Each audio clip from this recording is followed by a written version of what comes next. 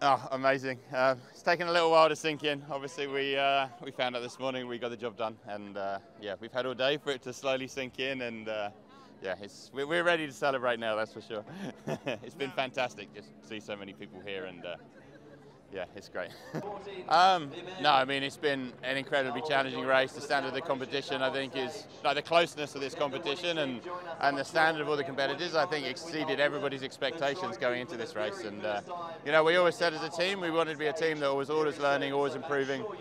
We wanted to be the fastest at the end of the race, not well, hopefully at the beginning, but definitely at the end. And you know, we stuck by that, and we made that happen. And I think that's kind of the secret to our success. So no, very pleased that we just got stronger and stronger as things went on. Obviously the last leg wasn't quite what we anticipated, but this is a crazy race and crazy things happen, and you know, this race always has an interesting story, and this edition has been absolutely no different. Obviously it's been a pretty nerve-wracking 12 days or whatever, and certainly the you know, this morning was pretty tense, but I mean, you know, we went through everything.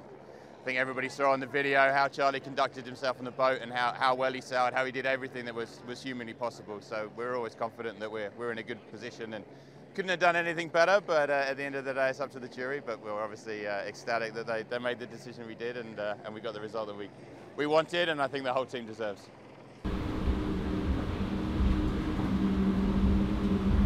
Here, wants to commence, doesn't it? So our fate is decided right now. Yeah. But it became this thing in the hospital. Like 4 days.